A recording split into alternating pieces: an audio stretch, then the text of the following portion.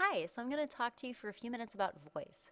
Voice is about making your writing sound like you really wrote it and conveying meaning and attitude that you want to convey to your reader. So, voice is essentially making your writing sound like you, and you do that using syntax, details, and diction. So, we know like syntax is sentence structure, details is like, sensory details, imagery, all that kind of stuff, and diction is your word choice.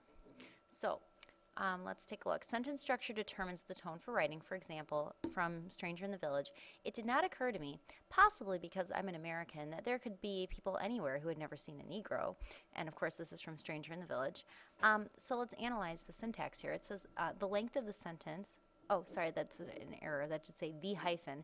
Make the sentence seem conversational, as if Baldwin is speaking to you as a peer. He's not saying that in all of my many years as da da da da da. I mean, it's not making it super formal. He's not lecturing. He's just kind of like, well, possibly because I mean, he's like interrupting his thought, just like we often do when we're talking. Like there was this one time I did this one thing, and and it didn't occur to me till later.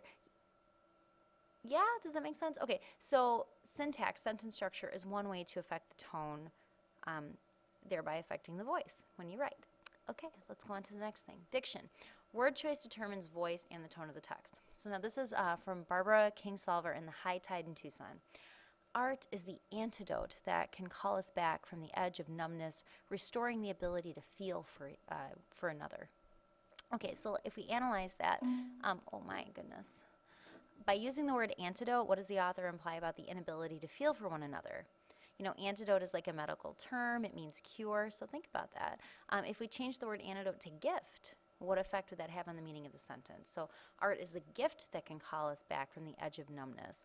I mean, it definitely changes sort of the feel of the sentence, and actually her message changes if you think about it. And, we'll talk about this in class, but think about that one. Okay, sorry, I'm having fun with this camera. Finally, detail. Using literary devices, imagery, metaphor, etc., and sensory details, I can feel this, I can smell this, see it. Okay. It helps the audience understand our own unique experiences. You don't exactly know what, I felt in a certain situation, but if I compare it to something that you do understand, then you have a better understanding. That was redundant, but yeah, okay.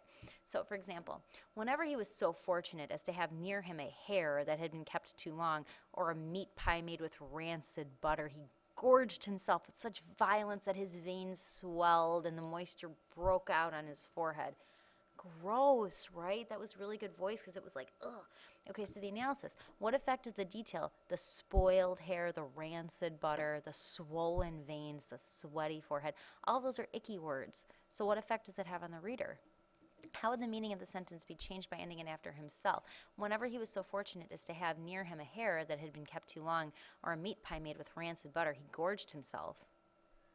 Well, we lose that whole second part of the sentence about like the effect, that sort of violent, disgusting effect that it had on the guy eating these disgusting things. Okay, so for homework, okay, I want you to come prepared to class on Monday.